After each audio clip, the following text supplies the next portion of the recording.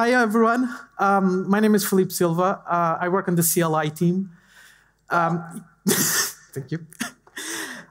You might have seen me around the CLI issue tracker as the person that initiates pretty much any interaction with the word heya. So that's me. A bit less hair, but you know. And today I'm here to talk about the state of the CLI, kind of like give you an overview of what we expect. Sometimes what we're working on and what we want to do next is not very clear. And I want to shed some light. We just released CLI v7. And the main feature that you can probably see in CLI v7 is prompts. If you have a terminal that's a TTY terminal, you can, when you do ng-new, without putting in a project name, it'll ask you a couple of questions. We think this is a useful feature, and I'll expand on it a bit later.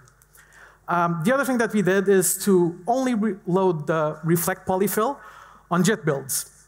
This is nice because only JIT builds actually need this reflect polyfill in most circumstances, and that shaves up about 20 kilobytes of your production bundle. Then we put the docs on Angular I/O. This has been a bit of a pain point. Our documentation has traditionally been on the CLI repo inside the wiki. It's not very clear that it's there. People go to Angular I/O and they want to know what these commands do. They can now know this. We'll be migrating more and more documentation there, but for now, the commands are there. We've added a flag to the builds. You can actually profile the builds, and this is useful when like you update the CLI and you find, oh, like my build is taking twice as long, something's wrong.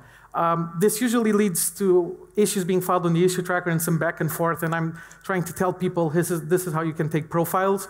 So we added a flag to make it easier for you to profile your build and send it over to us so we can look into it. Sometimes these performance problems are really hard to diagnose and are very project specific. This bit is a bit of a milestone for us. The CLI is now used inside Google. It wasn't before, but now users of Angular inside Google and outside are also doing ng-new, ng-build, and all of that. I'll get back to why we want to do this a bit later.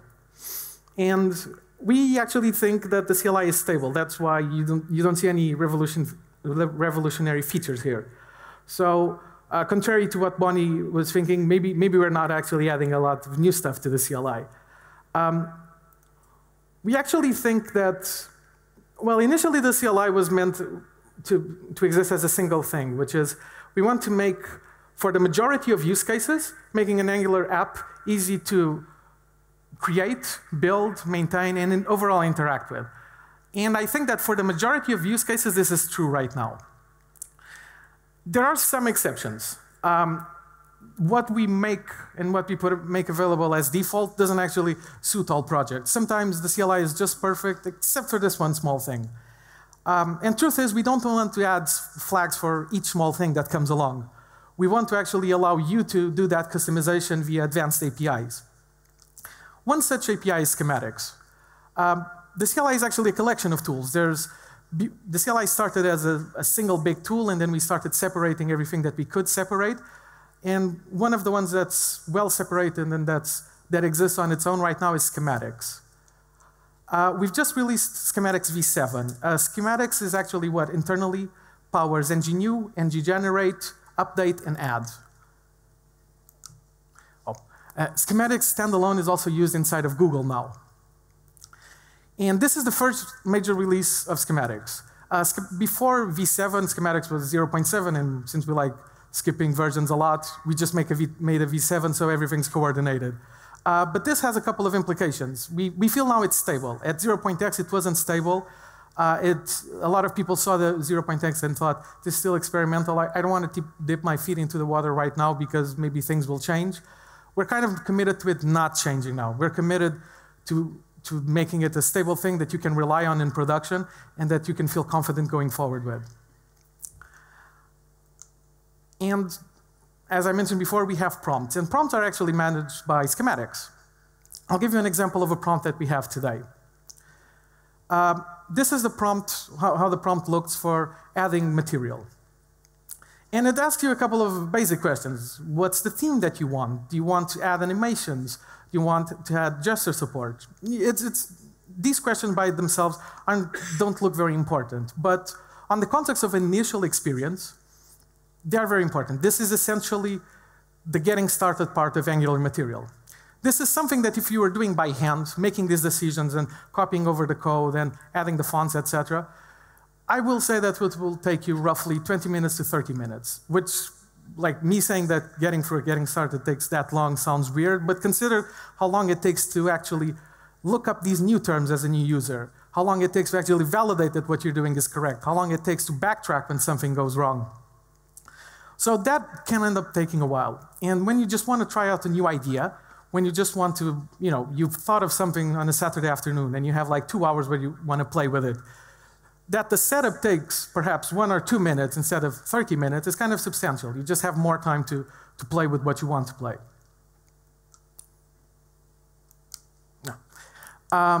So what we want to do right now for schematics is to focus on documentation and support. We want to make it easy to use schematics. Our documentation now is not great for schematics. You'll find a lot of blog posts. You'll find a lot of community posts detailing how you do this and that. We want to make good first-party documentation for schematics. We want to make it easier for you to create the things that you want to create with schematics and to plug into the CLI using schematics. And the big thing that we're looking for, working at now, is large workspaces. You've probably actually been to a couple of talks where large workspaces or taking care of building monorepos has been a central topic. We think it's a very important topic. We think that the CLI right now does not do that well. By large workspaces, we mean either one single huge project in which the big problems are something like builds take very long time, or very small projects in which the problems are actually coordinating all of that and managing these projects and making sure everything works the way you want it to. It's important to notice that a big project is not just a small project with a lot more files. In the same way that a skyscraper is not just a tall house. There is a difference in kind. The support structure you need to actually make these things work and make your team be able to coordinate with each other and make all of these individual projects work together properly is different than on small projects where maybe it's just 1 or 2. And the way that we're trying to address that is by adding opt-in Bazel support. You might have heard the word Bazel a couple of times throughout this conference, or maybe other Angular conferences. Bazel is a tool that's used internally at Google.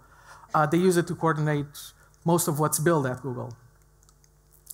We want to add this feature as a part of labs. This means that it's very much experimental for now, but as time goes by, it gets more mature, and eventually we release it with full support and full guarantees of stability. Bazel exists as a build coordinator in the context of CLI mostly. This means that it's not that we want to replace, for instance, Webpack, which is what we use behind the hood for builds right now with Bazel, but rather that we want to use Bazel to coordinate a multitude of builds. Maybe we want to coordinate Webpack builds, maybe we want to coordinate Karma runs, but we want something to be coordinating all of that. And I've been talking a bit about how the CLI is used at Google, schematics is used at Google, and now I'm mentioning something that's used at Google and that we want to put it in the CLI. The reason why I'm saying that is because at the CLI team, at the tools team, we actually have this vision that we have a confluence of tools. We want to bring the tools that are used inside of Google outside and the tools that are being used outside of Google inside of Google. And bringing Bazel into the CLI is a big part of that. And I want to emphasize that even if you opt into this large workspace support mode, you're still using the CLI.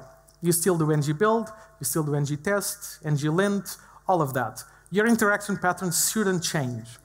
That's kind of why that was part of the original mission of the CLI, that you had this toolkit in which you could do all of these things that perhaps before you did it scripts or you did with multiple commands, etc. We wanted to give you a good interface that you just did one command. And we'd like to do something similar for large workspaces too. So let's talk about how it should look like in the future. I mentioned that the API into hooking into schematics, the API into looking into the CLI using schematics should allow you some customization. So we're going to use our own customization here. We'd say that we want to globally install @Angular/Bazel, and that when we make a new project, we want to use a specific collection, which is the one @Angular/Bazel. This should make a new project using Bazel. This should be coming in 7.x, so it's not here today. If you try to do this today, well, nothing good can happen. But eventually, this is how we plan for it to look like. But if you have an existing project, you can also convert your project. So in the example of adding Angular material, what happened is that when you add Angular material, a bunch of your files are changed. So we try to do that work for you. For instance, we add the styles, we add configuration to angular.json, we add the animations module, we add any imports needed, we do all of that. So when adding Bazel, we'd be aiming at doing the same thing. Any configuration in any files that would need to be changed, we'd do that for you so that you could add it and then keep on working as you were working roughly before. And I want to say that I mentioned we wanted to add Bazel to support large workspaces. But there's also benefits in small workspaces. There's good things about Bazel that you can see even if you opt to use Bazel from the start. One of those benefits is hermeticity. And this is one that's kind of dear to me. I think it's very common that sometimes your project works on your machine and doesn't work on other machines. That's because generally your project depends on stuff that's not just on the project. The most obvious is that it depends on Node. It depends on the Node version that you're using, and it will depend on your package manager, NPM or Yarn. And then when your colleagues have a different version of these things and you run your project on their machine, something different might happen. Maybe the build won't finish successfully. Maybe you'll see a couple of errors that you didn't see on your machine. But almost all projects depend on it a little bit more than that. For instance, if you run your tests locally and you try to run them on your continuous integration machine, maybe that won't work very well. That's because locally you depend on your local Chrome. And on the CI, maybe Chrome isn't installed. So this hermeticity is actually guaranteed by Bazel. You can have a very strong guarantee that if it's running on your machine, it should run on other machines because Bazel codifies everything that your build actually needs. And hand with this is that you actually don't have to set up your environment. If we're downloading packages for NPM, we might have to use NPM, but Bazel will actually install packages separately, so that whenever something is running, even if you've forgotten to install your packages, maybe it will still run because Bazel will just install everything in the background and it will guarantee that everyone that's running this project will be using the same thing. Another thing is that you can debug intermediate files. I expect that a lot of people here have had cryptic errors on ng factories. And on the CLI, if you see an error on an ng factory, you're kind of out of luck because the ng factory isn't anywhere. So you can't debug these things. Things that are left in as intermediate steps are, for instance, files before uglification. You just can't see what's there. But since Bazel actually leaves the intermediate steps around, you'd be able to see them. When we go up to medium-sized workspaces, you start to see a couple more benefits. Build coordination, I think, is really the big one. For instance, if you have one application and one library right now, you have to remember to build the library before you build your application. And if you forget to build it, then your application won't succeed its build. But in your mind, you know, I need to build the library before. Why didn't the build system do this for me? But stuff actually gets a bit more complicated when you have several of these. For instance, if you have libraries that depend on one another, or applications that depend on multiple libraries, and as this dependency graph increases, it's completely impossible to, right now, just remember to do everything by hand. It's very cumbersome. And this is the main way by which I think Angular integrates really well with the CLI, right? That Bazel integrates really well with the CLI right now.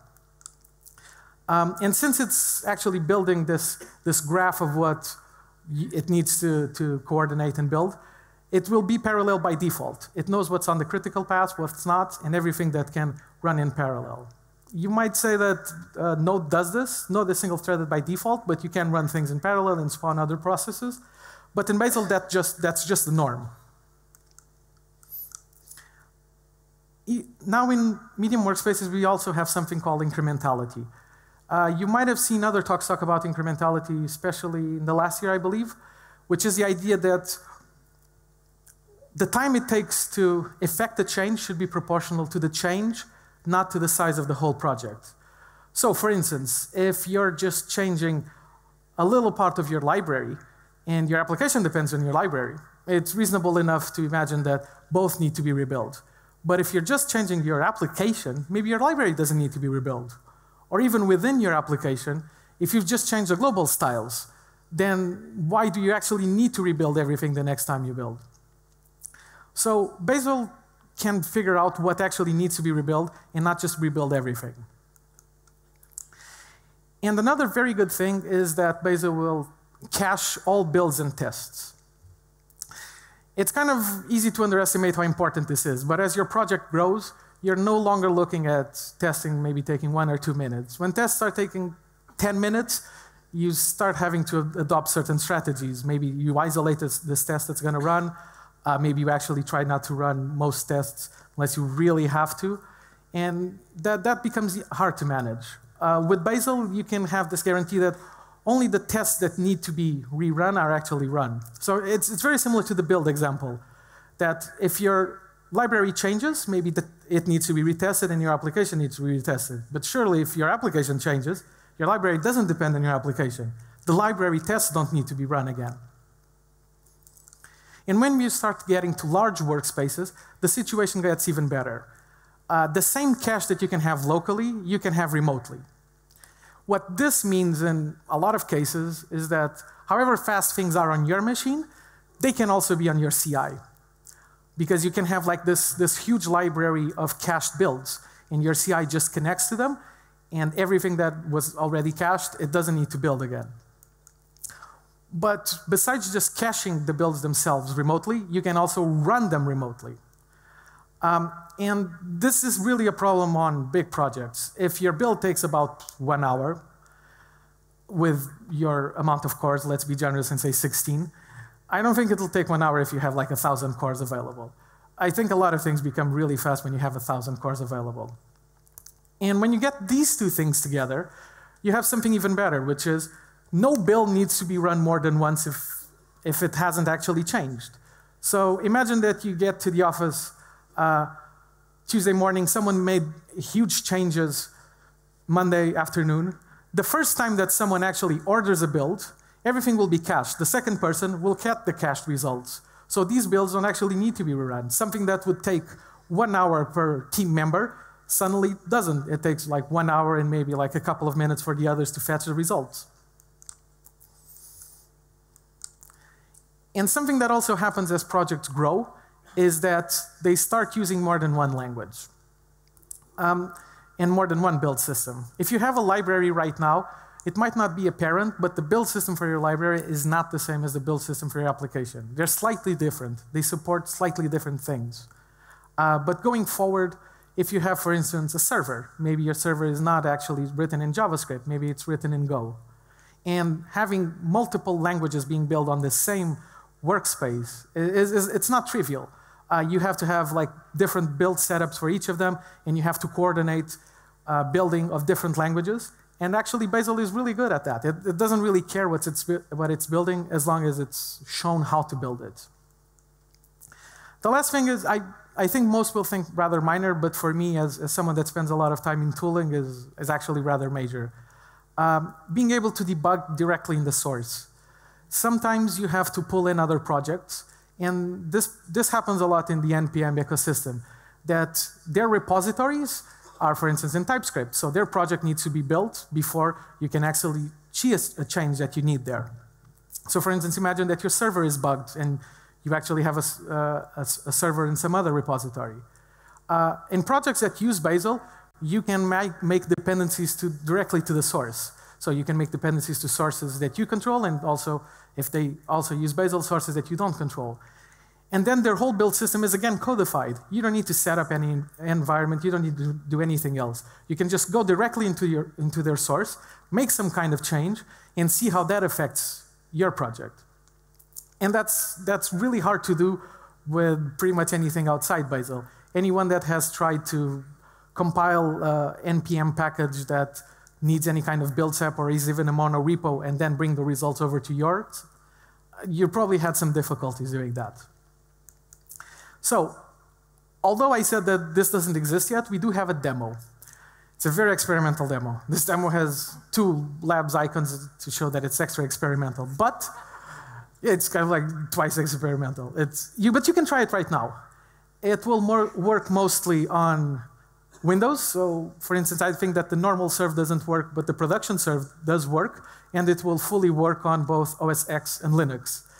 So this is something that you can go check out right now. You just clone the repository, get into the folder, run yarn, and then run ngserve, and something will come up. And this is a good example. The same commands were used, but the build system, what's underneath, was different, and things were coordinated in a different way. So I encourage you to go test this. I don't really encourage you to submit issues because it's, again, very experimental. If it doesn't work on your setup, we really want it to work, but it's something that we're going to be iterating a lot over the next months. And I finished a bit earlier. I hope that you have some more time to talk to each other and enjoy the space. But thank you for coming and thank you for listening to this talk.